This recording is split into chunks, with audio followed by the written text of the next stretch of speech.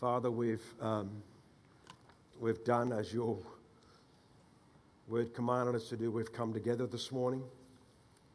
We've come and offered up to you the praise and worship and honour that you deserve. We've come and brought our tithes and our offerings. We've come and given back to you because you have first place in our life. We've come and we've celebrated communion. We've thought of and given thanks for everything Jesus has done for us and is doing for us. So now, Holy Spirit, we ask you to come and do what only you can do as we open up your word, that you can speak to each one of us totally individually. You can highlight things in our lives that you want to highlight. You come not to condemn us, but to just convict us and point a finger there so that we walk after you, so that we change, so that we're people that are constantly changing. We don't have it all together. And so as we open your word, Holy Spirit, we ask that you would just speak afresh to me. Again, even as I speak it, speak afresh to us. In Jesus' name, amen. We started off the year with our word for the year as being light. And we spoke about that Jesus Christ, the light, was rising upon us like the breaking of the dawn. And so this is my last 4 lines to you when we finished Vision Sunday, which was the 2nd of February. It was that 2020 is not a year for us to stumble through or in the darkness, but to allow his light as we follow him to penetrate every area of our lives, every room of our life, in our minds, our hearts, emotions and will. And we ended that service was with, "Here I am, Jesus, shine your light in my life, shine your light through my life." And then we've gone through 5 months of complete change where things, church, lives, people's employment, so many different things have been turned upside down. And it was just interesting to me that I do my own daily readings, and then I do a couple of devotionals with some of the men in our church. We do those on a daily basis. And then each morning, if you tune in to HopePoint Church YouTube, there's a devotion I put on for 3 or 4 minutes, comes up Monday to Friday there. At the moment, we started in the Psalms. When we closed up shop, we started in the Psalms, and we're just over halfway through. And at the end of this month, we'll actually hit Psalm 119. So I'm not too sure how long it's going to take us to get through that chapter. But in all of my readings this week, the word light kept coming up. Every verse I was reading was light. Was light. God lights up even the darkest nights, as we just sang. So I'm going to share a couple of those verses with you this morning. We, or me, I should say, we've just finished pruning back our roses, and we know how to grow grass, weeds, nothing much else. But our roses, for some unbeknown reason, just blossom every year. And so I've just cut them all the way back, and so they're about this tall at the moment if you saw them. The dirt's been dug up, cow manure's been put in, lime sulphur's been sprayed on, thanks to Jeff, who carries it around in the back of his car. And sugarcane mulch has gone down, and if you looked at them, there's nothing happening. And if you looked at them, you would think, nothing's happening there. You'd be tempted to go and pull them out of the ground and start again. But something is taking place in the darkness of the soil that I can't see, that we can't see with our naked eyes. And in the right time, maybe a month or two, all of a sudden little shoots, I go out and take a photo of them each year, little buds just seem to know now's the time that we're to burst up, and they come up into the sunlight, and with a little bit of water and sunlight, those roses probably by the end of September will be a metre, some of them go to 2 metres tall, and they'll be filled with hundreds and hundreds and hundreds of buds which burst forth into white rose flower. We'd be tempted to look at them now and go, pull them out, but the roses are staying planted. They've been nourished, they've been fed, they've been watered, they've been cut back like the Holy Spirit, God does in our lives. And as soon as they come to the light, they will spring forth into the darkness. And so there's a temptation sometimes when we walk through life. We walk through things that are dark. We walk through dark times. That's just the way it is. And we walk sometimes through the darkest hours, and sometimes a temptation can be in our lives when things are not going the way we plan, is to, in a sense, uproot ourselves even from following Christ. And I'll look after this myself, but uprooting ourselves not going to help the situation. We've just got to stay planted. We've got to stay connected. We've got to stay in His Word. We've got to stay praising Him. Just got to just keep calling out to Him, even when it's the most difficult thing to do, because He comes to fill our darkness with His light. I'm going to read a couple of scriptures this morning. I put a heading on them. I didn't really have a heading, but I put a heading on for the sake of putting a heading on. But the first one is this: we come to His light. As I've been reading through the book of Hosea, it's a minor prophet towards the end of your Old Testament, and the people again have turned away from God, and they're not seeking Him, they're not serving Him. And Hosea 1-3 said, I've actually shortened the verse down a bit. It says, "Come, let us return to the Lord." We're coming, this is us, we're coming to His light. "Come, let us return to the Lord. He will restore us. Let us press on to know Him, and He will respond to us as surely as the arrival of the dawn or of the coming of the rains in early spring." In this time, in these last couple of months especially, this is a time, instead of running from God, that we're to run to Him. This is not a time to abandon Him and just go, I'm going to try and figure this my whole life out myself. It's a time to run to Him. It's a time to return to Him. And I love the confidence of the prophet here. He says that when I return to Him, it's not a oh, He may be. He will restore me. He will respond to me. He will speak to me. It's as sure as the rising of the sun at dawn. The word there in the Hebrew is S-A-H-A-R. It means the first light of the sun in the east that lights up the dawn, that bursts through the darkness. And so there's an invitation to you and I, if you're watching online this morning. I know many of our church are, and many in different places. An invitation to us today as followers of Christ to run to His light. Not to run from it, but to run to it, of craving for His light. Will I press in to know Him more? Will I press on to hear His voice? And will I welcome His light into my life? Because we can sing about it, and we can sing as we did this morning and pray over the nations, and yet not have a sense that I want to welcome His light into my life, into my world. Not just so we feel good, but so that He restores us, so that He responds to us. I read this on Vision Sunday from Brian Simmons from the Passion Translation. "The only time gloom, darkness ends in my life is when I crave for His light and allow Him to penetrate my heart, penetrate my fears and my distress." It's a picture of us coming to His light in the midst of our darkness, in the midst of I don't know what's happening, in the midst of I don't understand, in the midst of our confusion, in the midst of when I can't see what lies ahead. I can't even see in the natural what my next step is, because this last 5 months has literally turned everything else upside down. And so in the picture when I can't see, when I can't understand, it's a picture of us running to Jesus, running to the light of the world. It's not a time just to be apathetic.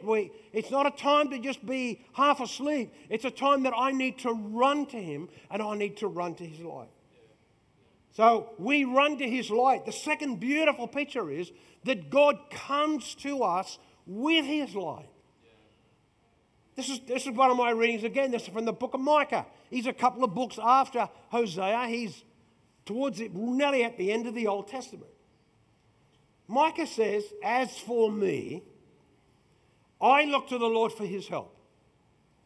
I will wait confidently for God to save me, and my God certainly will hear me." Here again is a prophet. The confidence is that as I wait on Him, as I wait for Him to save me, my God will hear me. As we prayed this morning, God hears us. God moves through our prayers. It's a confidence in him. He says, listen, do not gloat over me. Some of your versions would use, do not rejoice over me, my enemy. For though I fall, I will rise again. Though I sit in darkness, the Lord himself will be my light. He will be a light unto me. We run to him in our darkness, but he also comes to us in our darkness to rescue us, to pick us up, to shine his light, to dispel the darkness in our lives. Things that knock us down, things that take us out, things that we were not expecting, that spiral us into this confusion, into this darkness, things that we don't understand, when we cannot see why, we cannot see the road ahead. It says God comes to rescue us, to pick us up, to shine his light, to deliver us and show us a way out. He brings orders. In his light shining on us, he brings order into our chaos. You know what it's like to stumble in the dark? I'm sure it was Judith was telling me about a family that said they didn't have an alarm, they just had Lego all over the floor. Sometimes we think we know the way, but we stumble. I'll give you 2 examples. Last year, I've been here now, well, let's just say this building was built in 1992. That's 28 years. I reckon I've walked nearly every part of the carpet, every part of the room. I know where everything is. And so I came up here and had to do something, and I turned all the lights off because I know how to get out in the dark. And so I came over here and I went down those steps, but the trouble is I misstepped. I was on step 1, but I missed step 2 and 3 and 4, and I hit step 5, and then I did a hop, stop, and leap, and ended up in the chairs over there. Shaken.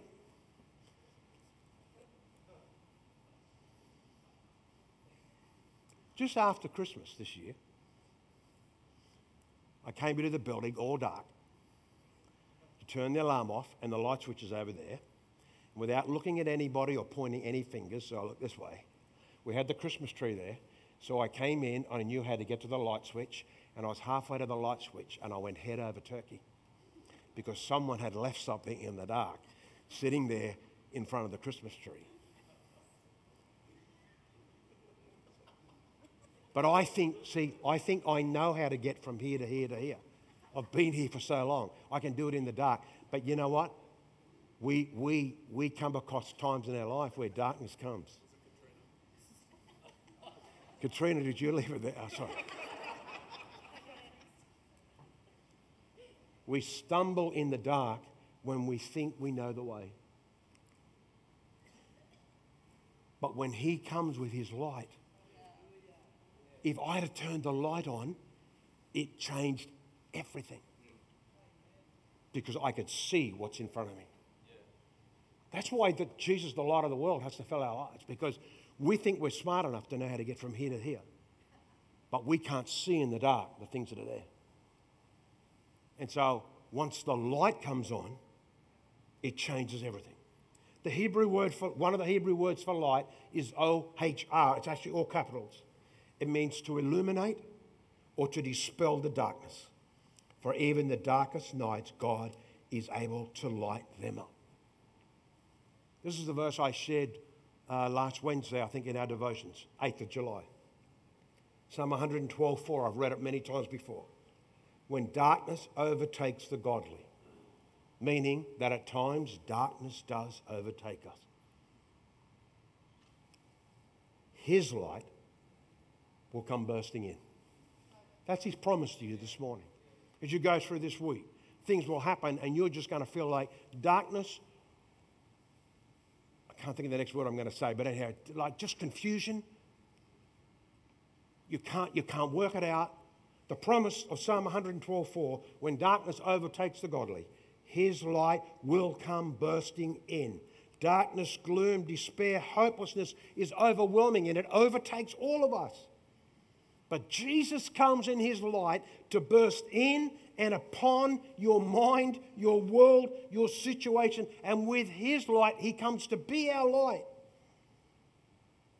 He comes bursting in. You need to memorize that verse. That's one of the verses you need to memorize. Lord, I'm in the midst of darkness, confusion at the moment, but the promise of your word says that when darkness comes in, that your light will come bursting through for me. You won't even have time to look it up. You need to memorize it.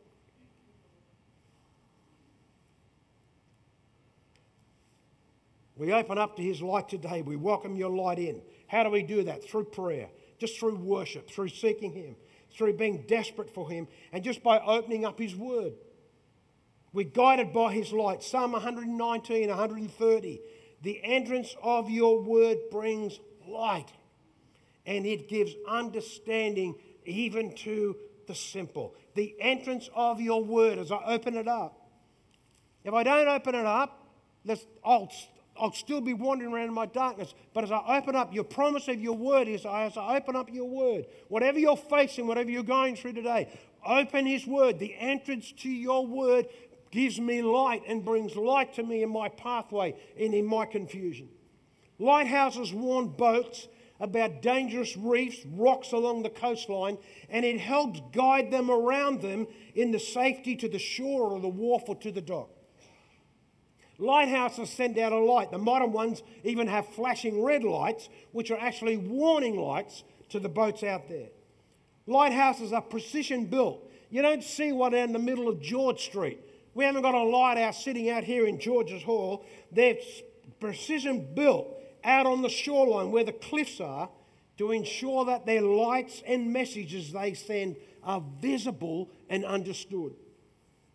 It makes sense to build them, to guide people, to guide the ships at sea into safety. God has given us his word to guide our steps and lives. The Hebrew tradition for the Bible is referred to as the Torat-OR, Torat-OR. It means the guide of light. That's what this is. It's the guide of light. And I'm like you, we spend a lot of our time trying to figure things out ourselves and trying to make things work when this is the guide of light to us.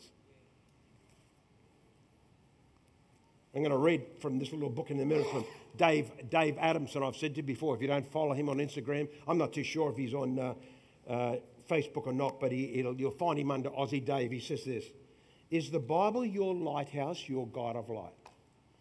As Christians, as followers of Jesus, is the Bible your lighthouse, your guide of light?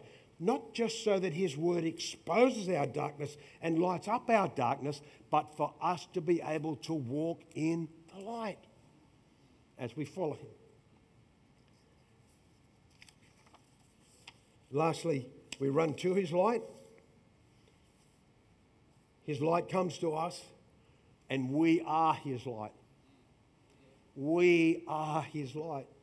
Isaiah 60, verse 1 to 2, I'm going to read from the Message, says, get out of bed, wake up, put your face in the sunlight. God's bright glory has risen for you. The whole earth is wrapped in darkness. All people sunk in deep darkness. But God rises on you because we've put our faith and trust in Jesus Christ. His glory breaks out over you. So get up and shine, for God has shone his light in you. His glory is shining on you. The word there for glory, God's glory just means there's something of heaviness, something of weightiness in who God is. We've experienced the weight of his goodness. We've experienced the weight of his beauty. We've experienced the weight of his mercy, the weight of his love, the weight of his compassion, the weight of his forgiveness. It's not just something casual. There's a weight to it that we carry around within us. And his light has reached us in the darkest of circumstances. And now we shine who he is to the world around about us. And I know we don't always get it right. Because at times people rub us up the wrong way and so we'll say stuff that we shouldn't say, or we'll speak things we shouldn't speak. But we are the light, and we turn on the light every day when we get up and when we leave our house. Do you hear me? We turn on the light every day when we get up and we go out. Jesus said in Matthew 5:14-16, you are the light of the world. A city that is set on a hill cannot be hidden.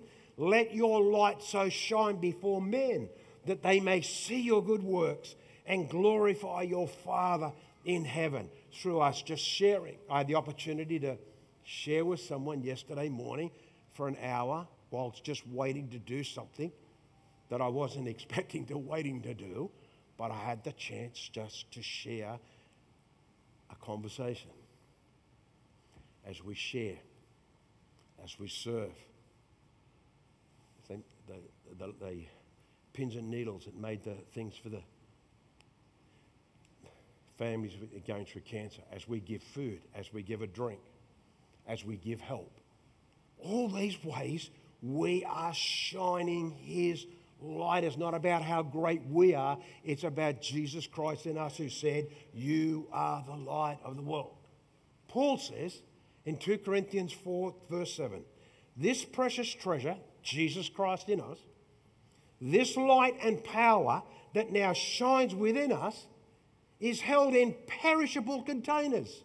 Literally, some of your versions would say chipped, cracked pots. Now, if you walked up to someone today and said you look like an old chipped, cracked pot, the women would probably be highly offended, but some of the men would say, yeah, I am. But he's saying, listen, we have a light, we have the glory, we have Jesus Christ living with us, and it's just held in this weak body, perishable container, chipped, cracked pots, so that everybody can see that the glorious power and the light shining from out is from God. It's not from us. It's like God has done a work in me. And we carry it around in this chipped, cracked pot. Maybe that's how the light gets out. Because it's not like if we were a perfect pot, we may put a lid on, we may try and hold the light to ourselves. But there's cracks and there's chips, and so this treasure, this light comes out. We have nothing to boast about because it's all because of Jesus. He has flooded our lives with light in the midst of our darkness. OHR has illuminated our lives. It's dispelled the darkness. Let me read this to you. He's going to talk about the Hebrew word OHR. 52 Hebrew words we should all know from Dave Adamson. He says, listen, several times in the Bible, the followers of Jesus are called to be the light in the world. We are told to let our light shine in order to bring glory to God, and we're told to be full of light. Begging. The Hebrew word for light is or, HOHR, as I just mentioned to you, which means to illuminate or dispel the darkness. The idea behind the metaphor of light is that Christians are to illuminate moral, physical, emotional, and spiritual darkness. Another definition of the word is that to bring order into something that is chaotic. And you bring order to that chaos when you switch on the light. In the same way, followers of Jesus are called to bring order to the chaos around about us. Don't get caught up in the chaos and the negative this and the negative that. We're here to bring light. When we care for people in need, when we show compassion to hurting people, when we stand up for justice or provide mercy, we are being light in the world. Have you ever considered the different sorts of light in our world? Some lights are designed to bring safety and security. The sunlight brings life and warmth, while light bulbs and flashlights illuminate and help us to see better. And then there are lights that we don't want to see in our everyday life. Flashing warning lights, or check the engine light, or check the oil light in your car. I wonder how often, this is, we are more like a check the engine light to the people around about us. Whenever we lack compassion, whenever we focus on winning an argument instead of sharing our faith, or when we refuse to accept people who are different from us, we are more like a flashing warning signal than a light that brings order to our chaos. How will you shine your light today?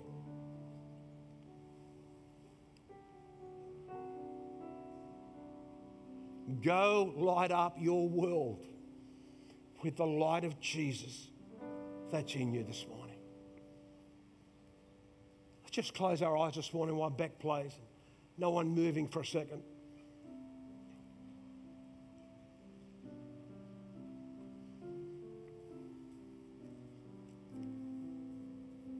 Do you need to come to his light today? Maybe for the first time, maybe you've never ever said yes to Jesus Christ. And you may think he's a good person. You may know what he did at Christmas and Easter. But have you ever said yes to Jesus? I'm asking you to light up my life. I'm asking for your light.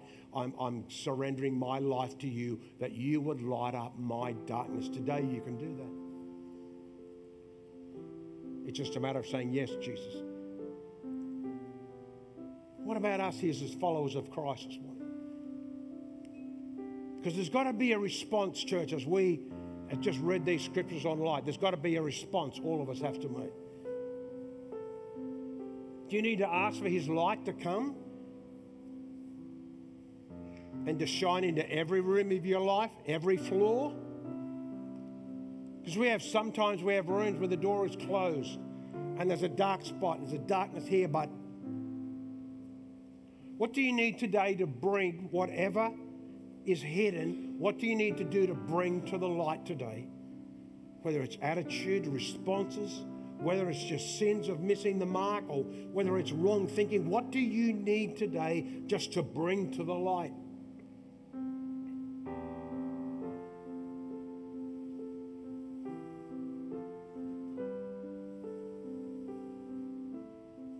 Holy Spirit, just come and speak to us. Just show us this morning.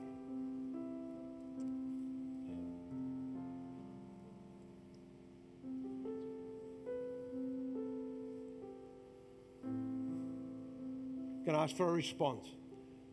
Either if where you are, you're just more comfortable to lift your hands, or whether you just want to stand this morning. I'm just saying, Lord Jesus, I come to your light. Maybe there's things in my life, or just the way I've even lived for the last couple of months, even just in this week, how I've reacted to somebody, how I've spoken to somebody, whatever it is, I need to ask for your light to just shine on me. Maybe you're holding unforgiveness against someone this morning. Just why Beck plays this morning. There needs to be a response. Either just lift your hands and say, I'm coming to your light, or just stand where you are this morning. Saying, Lord, I'm bringing my life to your light. I'm asking you to shine into every room, into every floor this morning. Thank you, Jesus.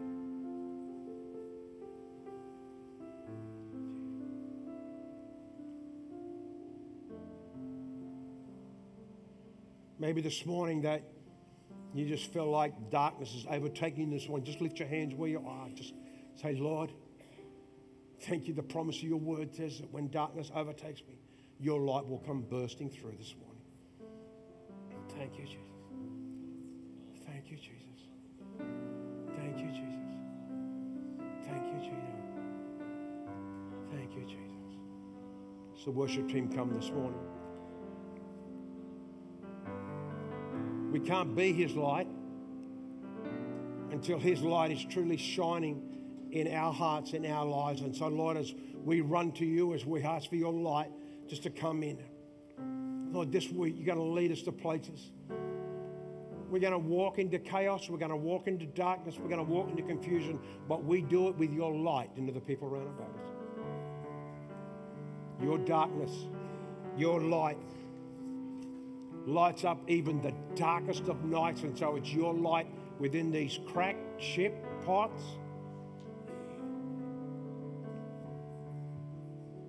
You're going to bring us before people into situations, into circumstances where we're just going to bring your light. Help us to be ready, Lord. Help us to be ready just to be able to share your light, able to give away your light, able to give away your love. Oh, Lord, we thank you this morning for your light that lights up our darkness, that lights up our way.